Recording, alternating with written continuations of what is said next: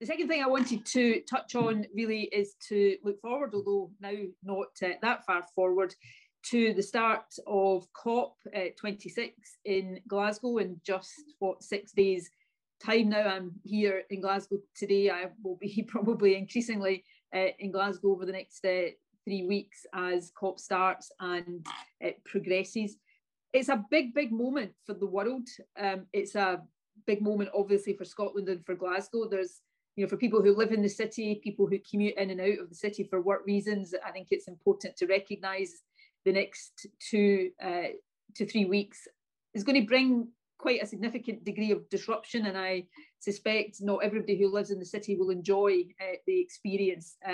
But it is a really important moment, an important event. Hyperbole is always easy to fall into when talking about events like this, but I think in this instance, it's not an exaggeration to say it's probably the last real chance the world has to avert climate catastrophe down the line. I think whether or not it's a success in terms of that outcome is really in the balance. I don't think success is guaranteed.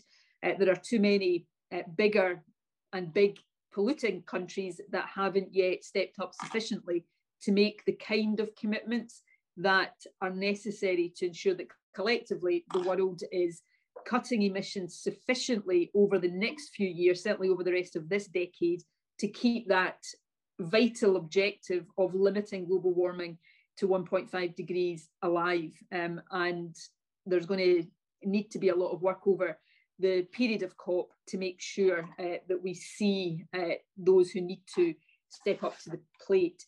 From Scotland's perspective, we're a small country, but we are and are seen to be a world leader in terms of climate policy. We've decarbonised faster than I think any G20 country in the last few years. We've got some of the most ambitious, but also the toughest climate change targets for the future of any country in the world. But we still have more to do ourselves. We need to meet those targets, not just set them. We've had huge success in decarbonising electricity. We've got to see the same now around heating our homes and transport.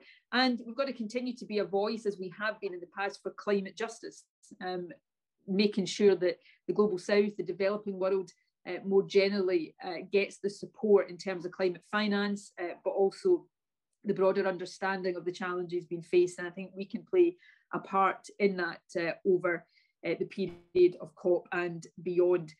Obviously, I know that many of you and the organisations you represent will be planning activity over the period of COP, and I think that's really important that the voice of faith and interfaith communities are heard loudly and clearly. I know this year's Scottish Interfaith Week, which coincides with COP, is focusing on climate awareness, which is good. We've got initiatives like the Glasgow Multi-Faith Declaration calling on world leaders to deliver the outcome that needs to be achieved. There's the Interfaith Vigil organised for George Square. And I know a lot of faith communities are opening up their homes to accommodate international visitors. So all of that, I think, is really important, and I want to thank you for it. There's a whole load of other issues I could touch on, but in the interest of time today, I'm not going to. Suffice to say that I really value these summits, but I value them because they're an opportunity to reflect on the broader and wider and deeper work that the interfaith community does, and it is that I value more than anything. So thank you again for being here. Thank you for all the work that you're doing and will continue to do, and we look forward to working very closely with you.